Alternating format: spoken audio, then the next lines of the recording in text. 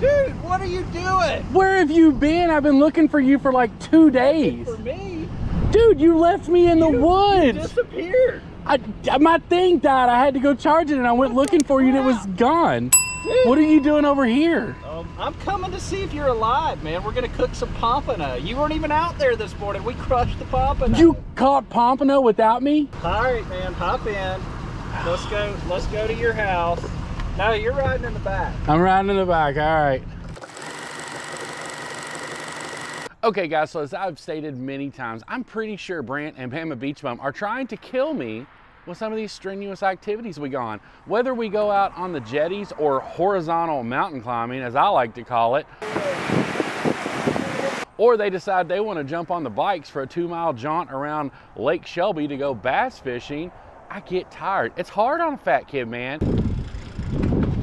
All right. But tomorrow, I'm gonna one-up them because I came here to Waterboys in downtown Pensacola and I picked myself up an electric one-wheel pint. Now, if you're not familiar with what these things are, they are awesome. They are basically a skateboard with one wheel in the middle. They're supposed to be super easy to ride. Now, full disclosure, I may die in this process, but I'm not gonna die tired tomorrow because I've never participated in any kind of board sport.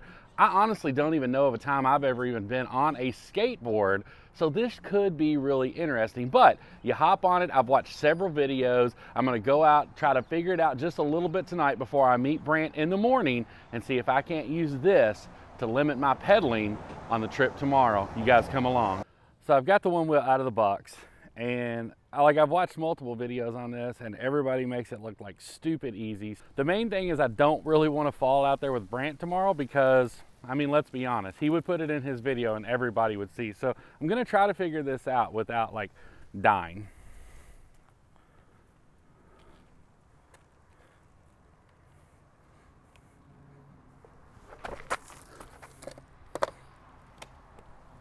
Now see, there wasn't a single YouTube video that made it look like that.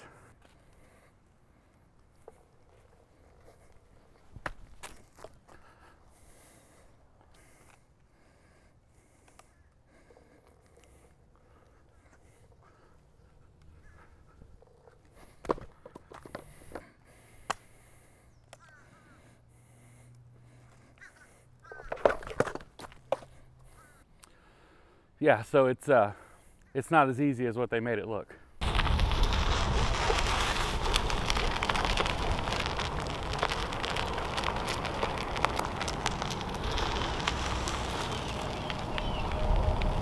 Okay, I think I have it. I think I can ride this 2 miles tomorrow without completely falling and dying.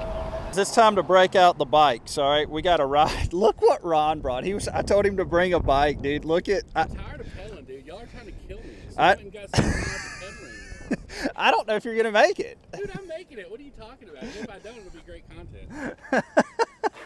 I cannot believe you showed up with that, man.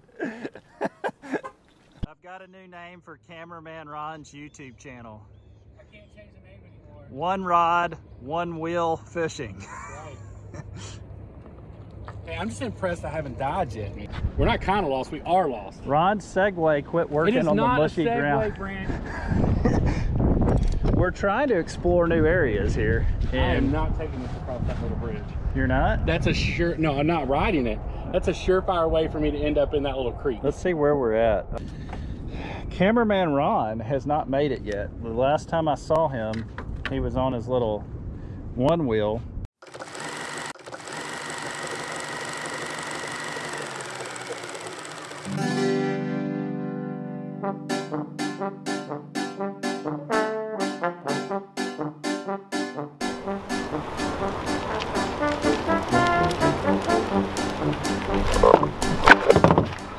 Excuse me, sir. Have you seen this guy? No, sir.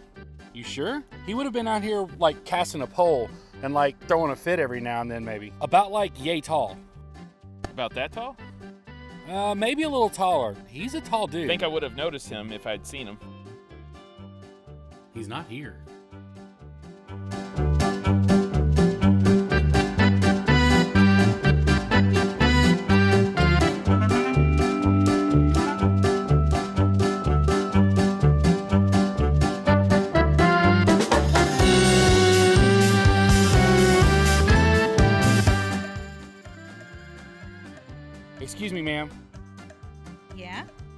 this guy? Are you sure? Like, look at his hair. His hair's his thing. Like, you would notice it. Pretty sure. No? Where is he?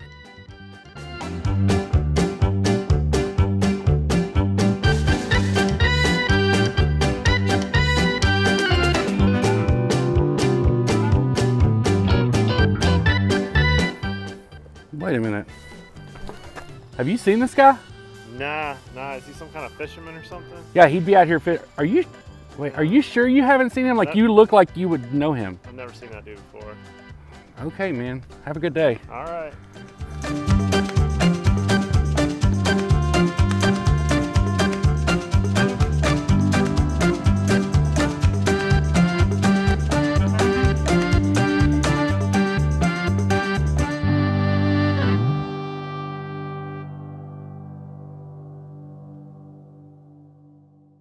In all seriousness, guys, I had an absolute blast making this video. Huge shout out to all those people involved that really helped make this happen. We did, in fact, purchase a couple ONEWHEELs from Waterboys in downtown Pensacola. It was just something that I thought I would really enjoy. I've never participated in any kind of board sports, whether it be skateboarding, surfing, wakeboarding. I've just never done anything like that. So I was a little concerned on whether or not I would be able to ride these. And surprisingly, they are very easy to ride.